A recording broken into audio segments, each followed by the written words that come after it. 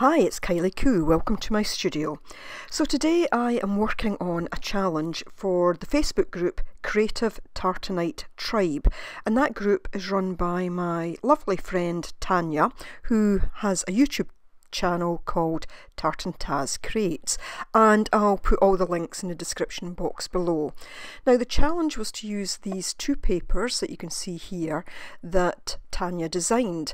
So she sent these to me electronically, and I have simply printed them off onto normal printer paper. And I've decided that what I'm going to do is to make a small envelope junk journal. So I have 3 envelopes there, and I also have some papers from a paper pack and just a few other bits and pieces that I'm going to use inside.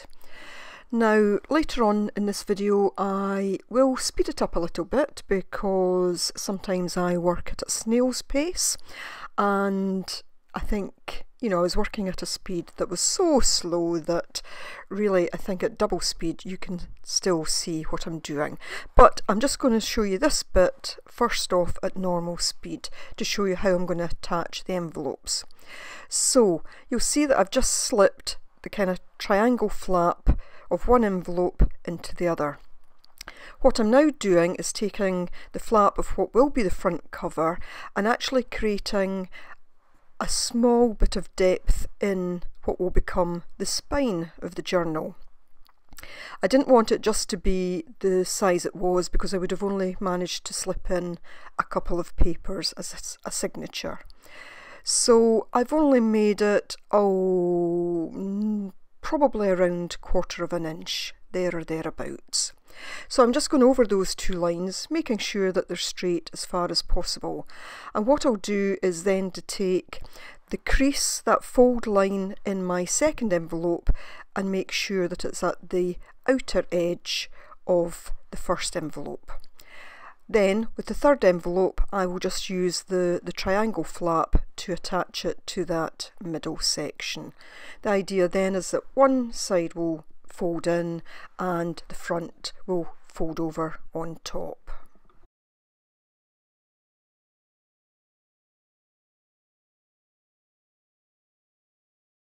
I'm going to be using a ruler, some double-sided tape, my rotary cutter which I got from Aldi, and also I understand it's available in Michael's, and some glue stick. So here I am, I'm just attaching the double-sided tape to the flap of what will be the middle envelope, so the second envelope along.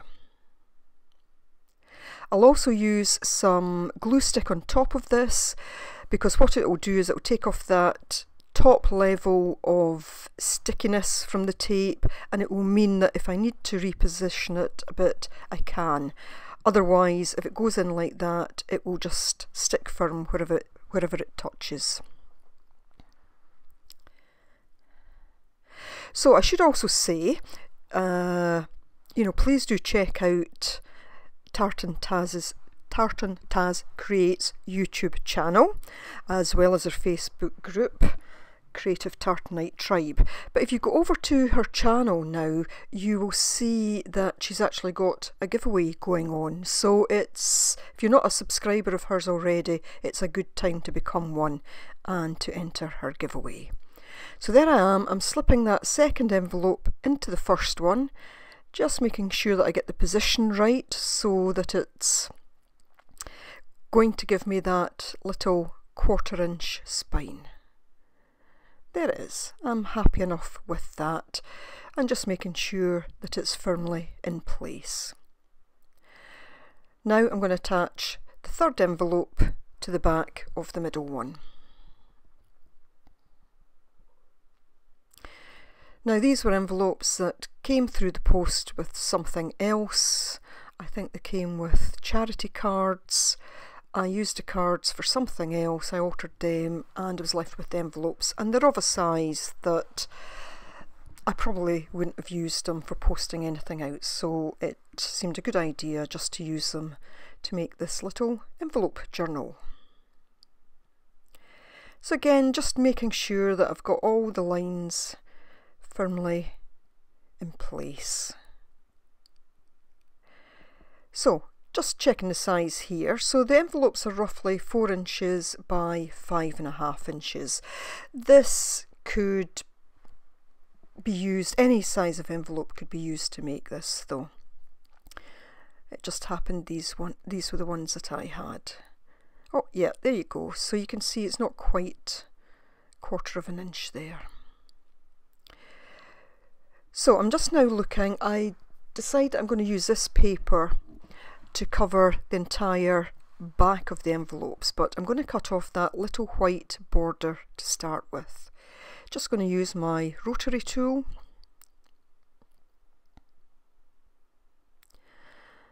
and this self-healing mat,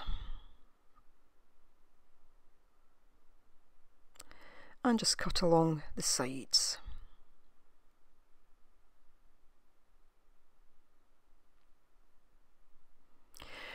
So I had actually printed 2 copies of the papers, and I use 2 of one and only 1 of the other, so I will use a bit more for other things. So just checking the size there, I'm going to have an excess along the bottom, but lengthwise it's too short. However, I decide that I will match the other piece of paper in. Now you'll see me several times measuring and remeasuring, and that's just because of that old adage, measure twice, cut once, but sometimes I have to measure more than twice. And it's not a bad thing just to keep checking back and forward.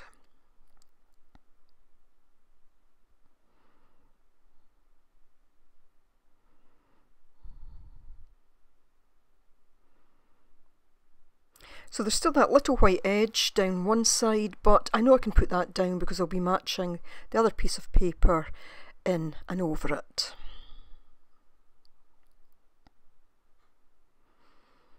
So just checking that I've got a nice fit there.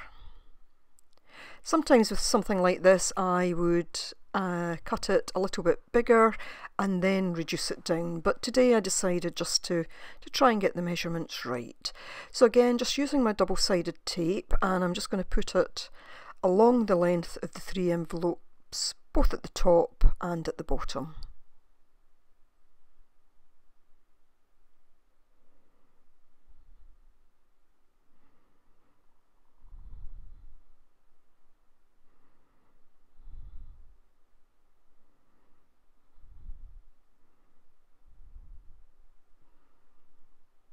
And again, I will use the glue stick all over, including on top of that double-sided tape, because again it means that if needs be I can reposition my paper that's going on top. Otherwise you get a once only chance, and if you get it wrong then that's it. Need to print more paper, I guess. Right, just going to take the tops off that, get my glue and go all over it.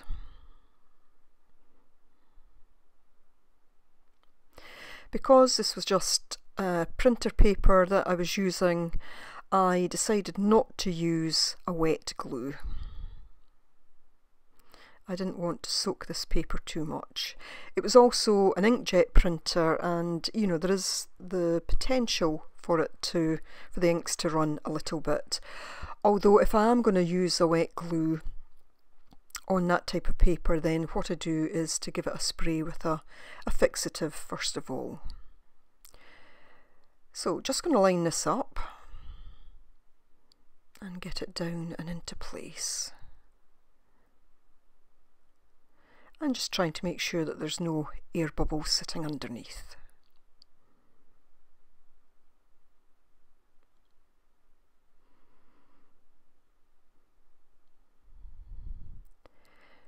Now you'll see here that I'm looking at how to match it up.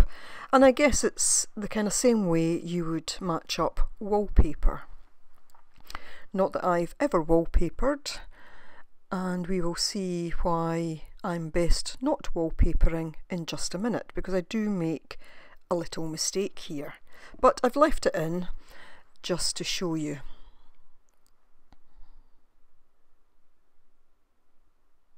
So one of the things when I'd looked at this piece of paper, printed paper, was there an upside and was there a downside? You know, was there a correct way up and down? And I figured that there actually wasn't, so that seemed fine to me. So I'm looking at where I can make the overlaps so that it will actually fit in, and you'll see I'm being quite careful marking it all.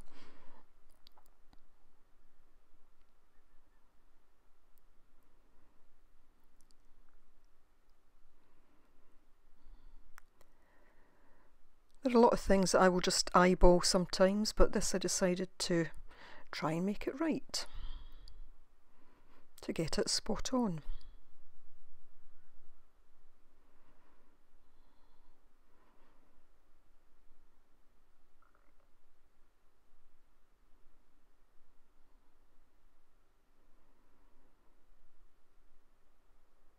And at this point I'm thinking to myself, yep, this is good, this is going to work.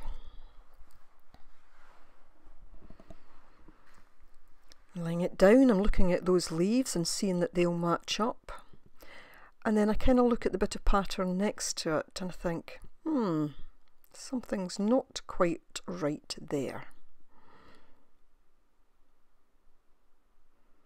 The pattern's not matching exactly.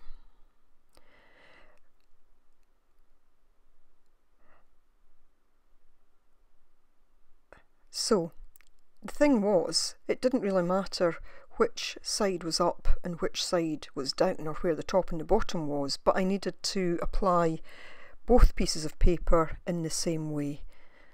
And this piece that I'd cut just wasn't going to do that for me now.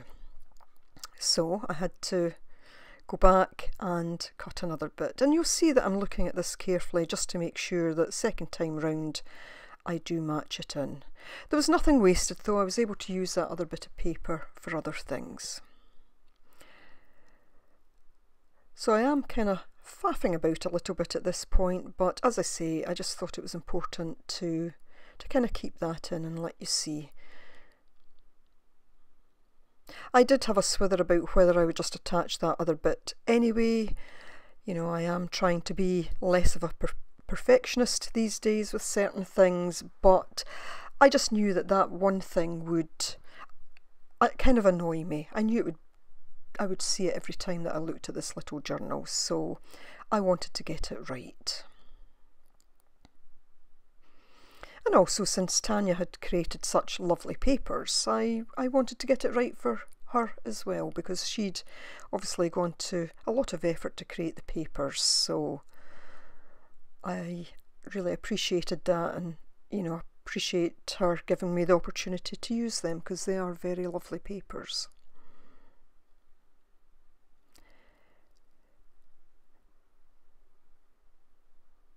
So again, just measuring it, and then I'll cut it.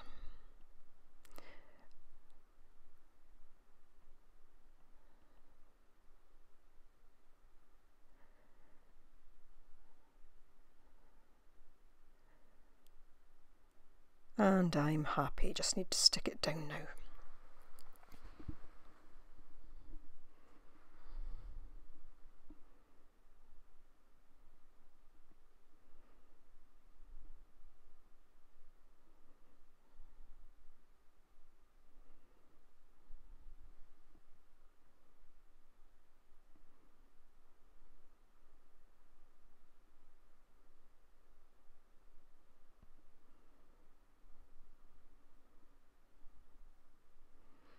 I'm just trying to get a nice clean match up there, and all I do is take the little excess bit and fold it over, because that will just help strengthen that edge anyway.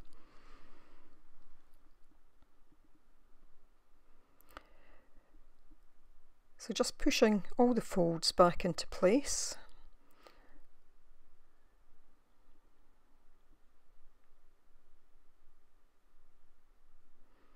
And just making sure that I've still got my little bit of spine there. So now I'm looking at how I'll decorate the inside, and I decide to actually take a little bit off the inside edge of the envelope. I think it's about 1/2 inch.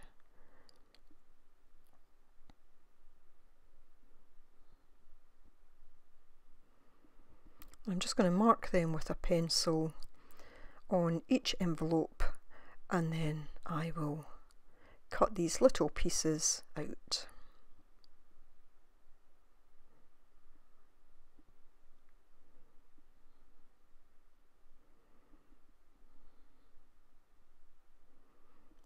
Now the reason I took these out is that I want to have these bits as pockets, and I just felt that the little bits might just be a bit too close once I get the papers in. And I just wanted to leave a little bit of room for things to go into the pockets. So I've cut them all out, and I'm looking at the second design of paper to go on the inside, and again just measuring, and I'm going to cut 3.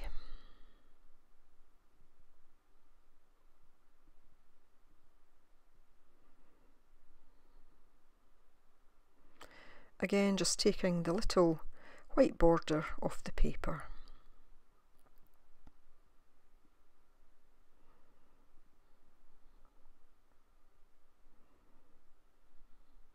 And obviously this is the sort of thing that could be done with paper from a paper pack, or you could design your own paper to use.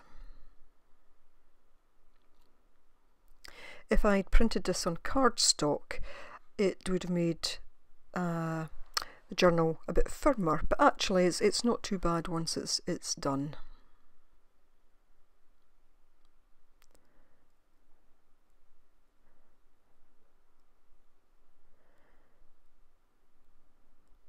So just measuring it for the overall length first of all, and again just using that rotary tool to cut.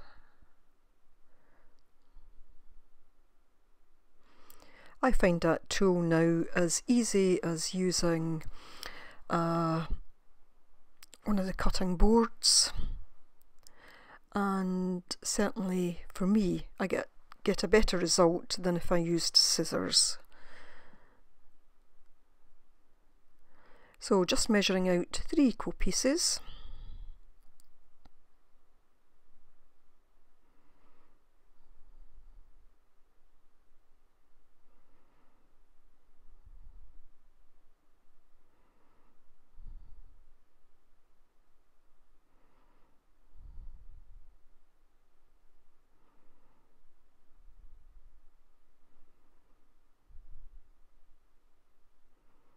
Hadn't pressed hard enough there, so just going to snip that with my scissors.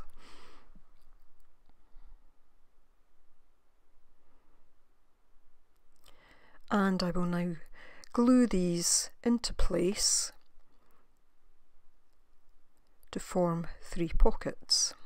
Now I could have decorated the white on the inside, but I actually thought it was quite nice and bright against the blue of the paper.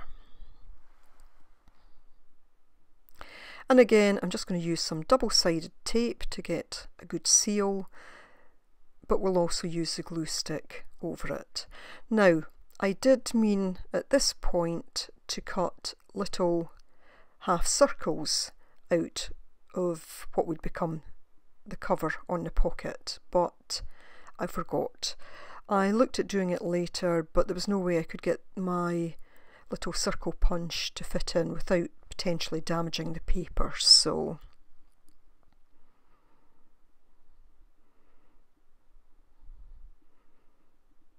I've glued that in place. As I say, I did mean to cut a half circle there, just to make it easier to see that there were pockets. You know, so if I'd been given this as a journal to someone, I would have preferred to have had that in.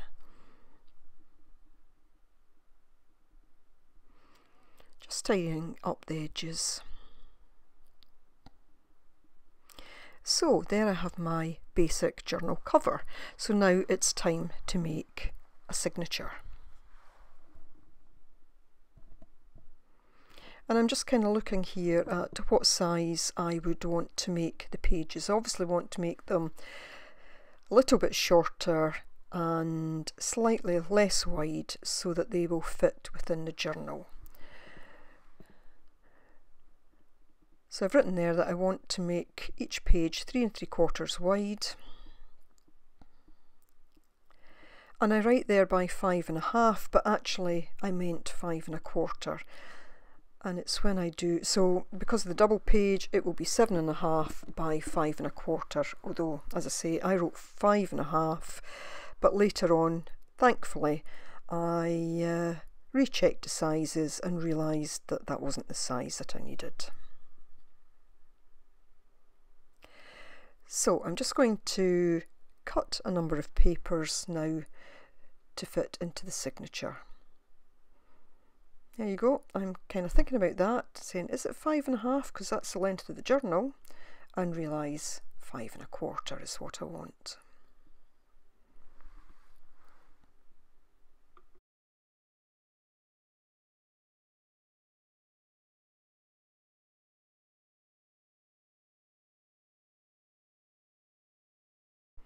So again, just using the rotary cutter.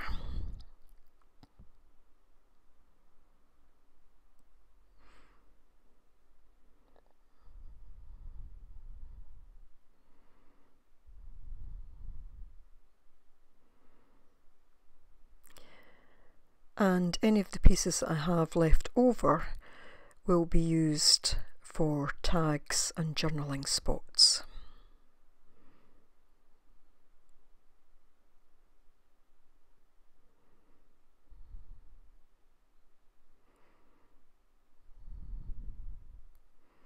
So just checking that size-wise that's going to fit.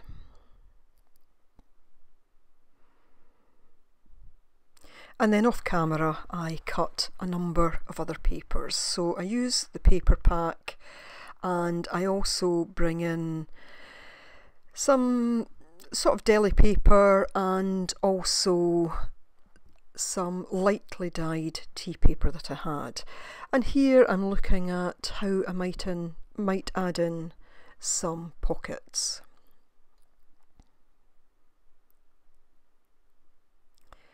Again, just checking the size that it's going to fit okay.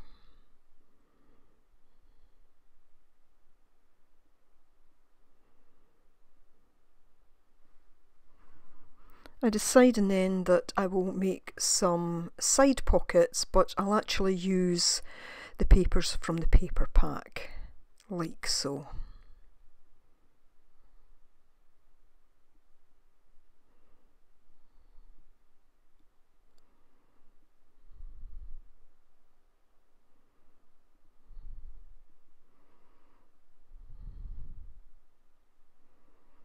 So again, just double checking the size before I cut. By this point my desk has a ton of stuff on it, and of course I'm having to search for it all the time.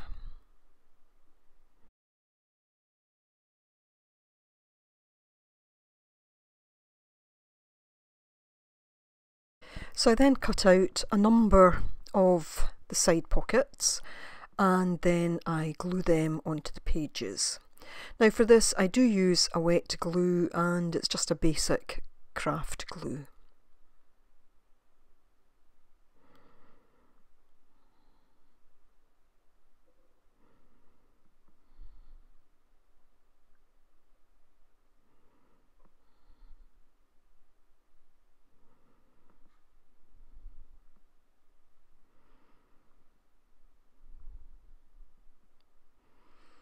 And that seems to hold it quite well.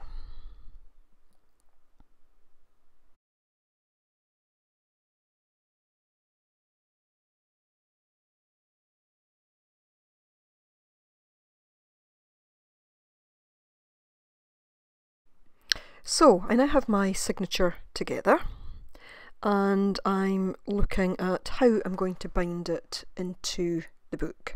So I am going to use a small awl or pokey tool for this, and I measure just roughly, well, not roughly, I actually measure it quite accurately. I measure the centre point, and then I measure a 1/2 inch from the top and from the bottom. So at this point I'm planning to punch 3 holes. And again, because I'm on a self-healing mat, I just punch it straight through.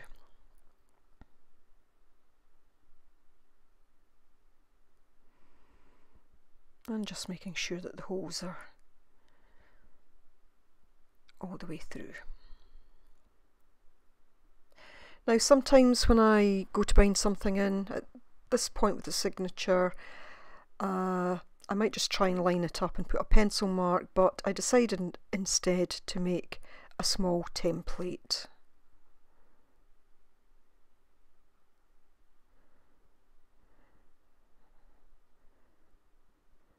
So I'm just putting that over the outside of the envelopes and then just pressing through so that I've got my small template made. I'll then line my papers up inside this and punch through them.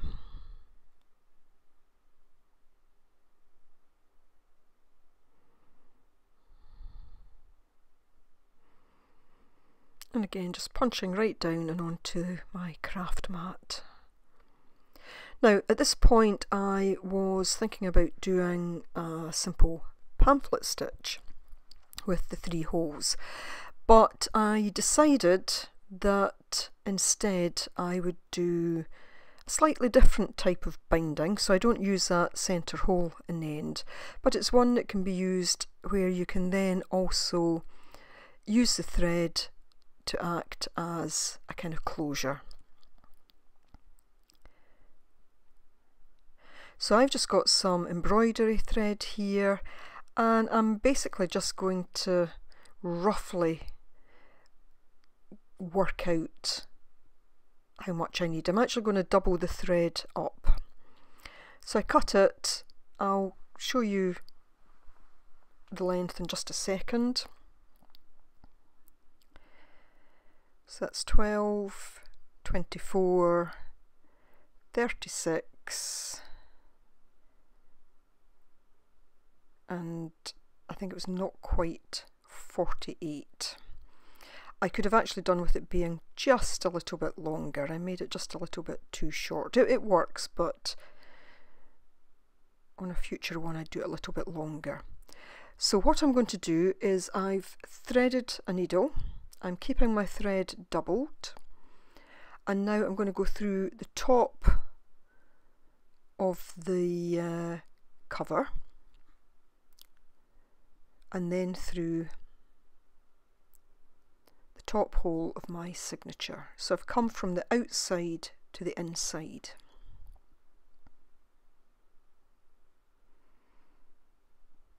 And I'm going to leave a good long tail on that, missing out the centre hole and going straight to the bottom. Now, one of the benefits of doing it this way is that you could actually do it in a way that you could use this as a notebook and then take your pages out and put new pages in just by taking out the thread. So releasing the needle, and I'm then just going to tie this into a double knot, making sure it's tight on the inside.